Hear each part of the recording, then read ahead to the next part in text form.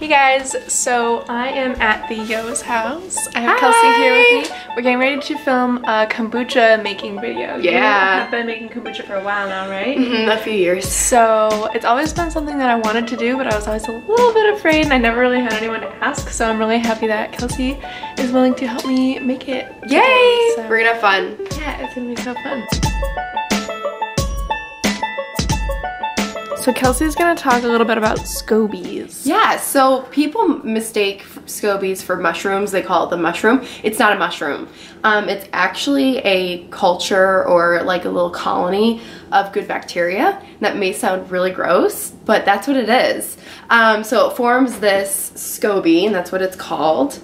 And basically how it's formed is, and we're gonna show you how to make kombucha, but black tea it has like a compound that actually feeds the SCOBY, and then sugar, and it somehow creates this little monster. Yeah. I am not a science person. I don't know why it does this. All I know is the benefits of kombucha are amazing. So if you're looking to improve your gut health or even lose belly fat, just improve overall wellness, especially boost your immune system during the winter months, or really any time, kombucha is definitely something that would help you with that. So yeah, that's awesome.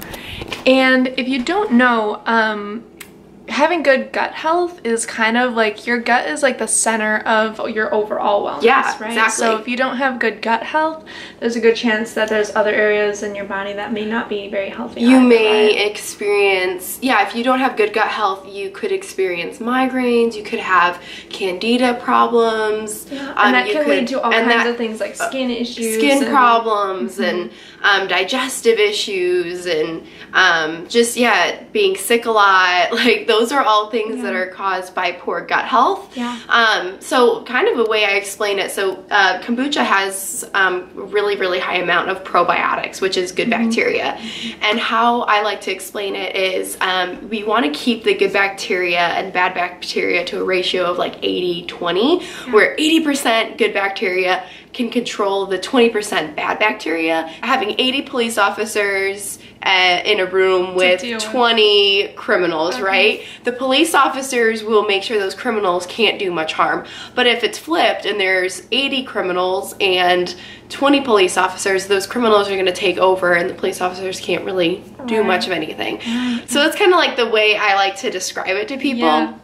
So they understand it's pretty much impossible, unless you live in a bubble somewhere, to have like 100% like good bacteria. It's just impossible. But what we can do is we can get that ratio from 10%, 20%, 30% up to 80, 90% by drinking kombucha, and then also other fermented vegetable or fermented foods like fermented vegetables and things like that. So yeah, definitely, that's great. Okay, so we're getting ready to make kombucha. This is about 4 cups of water there. Okay. And then we're doing 4 cups approximately because we've got maybe like 45, 50 ounces. You know what, I may actually even do... no, I'm just going to do 4 cups because actually we have to add water at the end. So, okay. We're going to do 4 cups. So we've got 4 cups of water here. We're going to let this come to a boil. Now, you definitely don't want to put hot water on your SCOBY. So what we're doing is we're boiling this water because we have to in order to steep the black tea and for the sugar to dissolve, but then we're gonna let it cool. And once it's cool and room temperature, that's when we can add it to the SCOBY. You don't want to burn your SCOBY. If you burn your SCOBY, you're gonna destroy all of the good bacteria, and then your SCOBY is basically gonna be dead. That's so don't heat your SCOBY, don't heat your kombucha. Don't put it anywhere near like hot, surfaces or anything like that. But we do have to bring this to a boil. That's the first thing we're gonna do. So we're just gonna let that bring to a boil, and then we're gonna add some sugar. And then we're gonna add, black tea. Black tea and sugar. Okay. We'll probably add about a cup of sugar. Okay. And it's gonna be this is gonna be 6 cups of water. Well, 6 cups of black tea, and then a cup of sugar. Okay. So that's the ratio. Okay. Basically. Perfect. Yeah. And this is organic sugar. I mean, it is still sugar, but you may, if you're sugar-free and you're not familiar with kombucha, the SCOBY eats the sugar, as we mentioned. That so it when eats you go to so it doesn't act, when you go to drink it, it doesn't, the kombucha doesn't contain any sugar, or it only contains a very, very tiny amount. So you don't have to worry if you're sugar-free and you're freaking out like, oh my gosh, a cup of sugar, no way, can't do this. The SCOBY has to have the sugar to eat. And that's why it's so enzymatically activated. That's why there's a ton of probiotics in there, is because that all grows off of that sugar. So cool. Yeah. Exciting. Okay, so it's coming to a boil, and we're gonna use just an organic black tea, 2 bags of it right here. And we're just gonna steep that for a little bit, right? Yeah. I'm gonna... And you can use loose tea if you want, and then either put it in like a little strainer, like a little mesh thing, or just strain it out at the end, right? Yes, exactly. Yeah.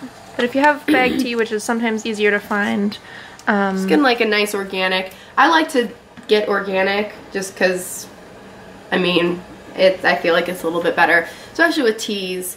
You don't want any kind of pesticides in your kombucha, so yeah, I like to buy organic.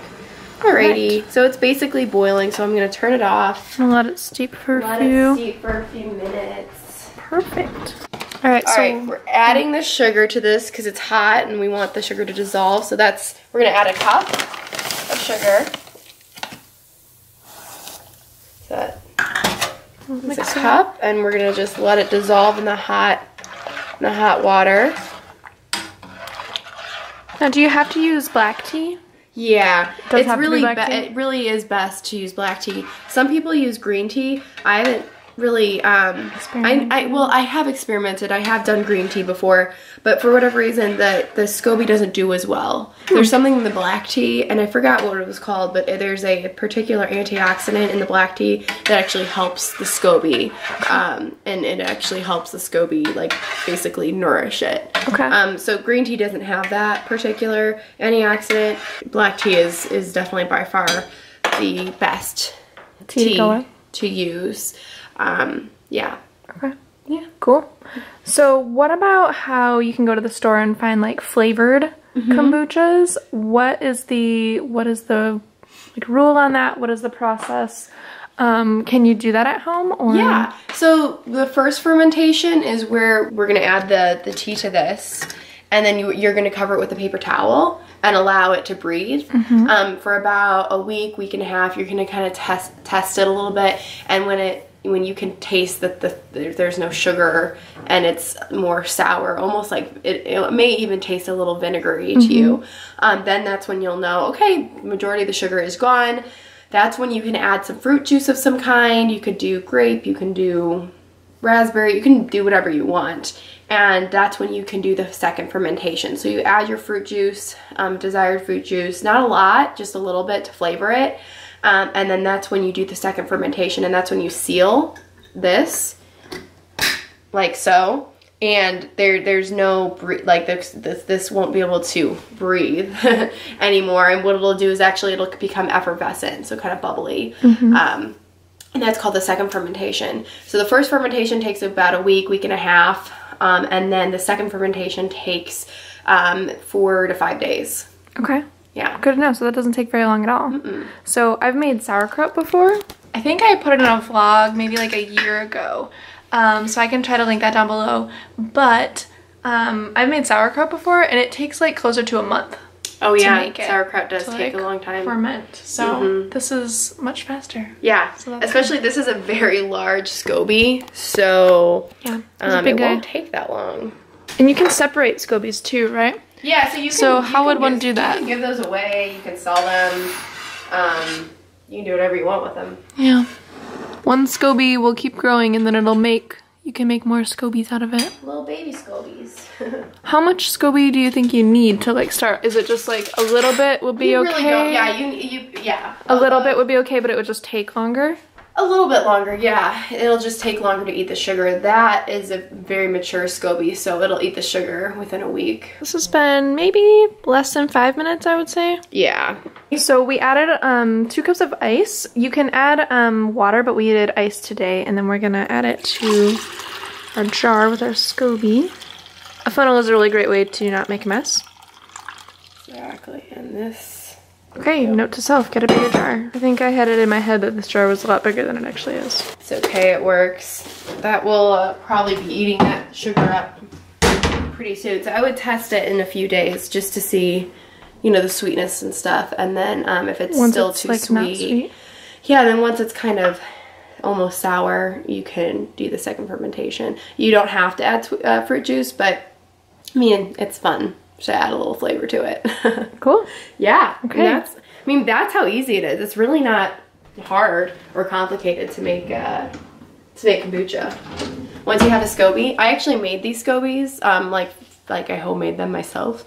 I got just a bottle of GT's original kombucha, not the flavored ones, and then I made some sugar tea, like some black tea and sugar, and I just made my own little SCOBY. It took forever, but that's where those came from. That's cool. And so Yeah. you saw this one that we have in here. He's a really big guy. Yeah. And then Kelsey's got one about the same size Uh-huh. in her other jar too. Yeah. Yeah. So that's cool. It's like having a pet though. You have to, like, once you have them, feed it. you have to feed it, and you can't leave. If you travel, you need to, like, bring it with you or have someone watch it. I mean, it seriously is like having a pet. I didn't know what I was getting myself into. Yeah. Really. I guess it's a fairly low maintenance pet if you just have to feed it. It's Yeah, kind of exactly. like a fish. It's like a fish. Yeah. It's kind of gross now that I'm, like, It's really looking gross. at it. It looks like an oyster out of its shell or something. It like totally that. does. And it's really slimy. It's really big too. Like, this is a big jar. Yeah. It's huge. Okay, so that's it. So we're gonna close him up for now, so I can take him home. Yeah, and exactly. then And then you can put a when we paper get home, towel I'll with let a him- rubber band. let him breathe. And then let it breathe, and then for about a week, and then test it and see where it's at with, like, how, you know, if you like it a little sweeter, totally up to you. There's just gonna be a little more sugar. If you like it nice and sour, then just leave it for a week or two and then test it and see where it's at. And then, yeah, do the second fermentation, add your fruit juice to it or whatever you want to flavor it. And then, if, like you said, like 4 to 5 more days? Yeah, 4 to 5 more days, but sealed. Not Sealed like for the sealed second without. fermentation. Yeah, so you take the paper towel off, and then the second fermentation, close you them up. would want to seal it. Beautiful. Perfection. And that, ladies and gentlemen, is how you make kombucha. So we just got done making our kombucha, and I'm so excited to, you know, be a SCOBY parent. You're a SCOBY parent. Congratulations, Rachel. You are My first officially a SCOBY parent. Yeah, so this is gonna be really exciting, and I will update you guys probably in the vlog. Leave happy comment down below. Have you ever made kombucha? Like, what do you guys do? Do you like to add juice to yours? Like, what we need some, you know, good recipes are always welcome. Yeah. Yeah, and make sure that you subscribe so that we can check on my SCOBY. I'll give you guys some updates on how it's doing. Yeah. And how my kombucha is. But I wanted to share that with you guys. This is how to make kombucha, and it was really easy. That was Super easy. That took like 20 minutes, and the longest Yeah. part was waiting for the water to boil. Exactly. Yeah. Yeah. So thank you really guys easy. so much for watching. I hope you enjoyed the video. If you did, give a thumbs up. Leave a happy friendly comment down below and subscribe, and we will see you in another video. Bye.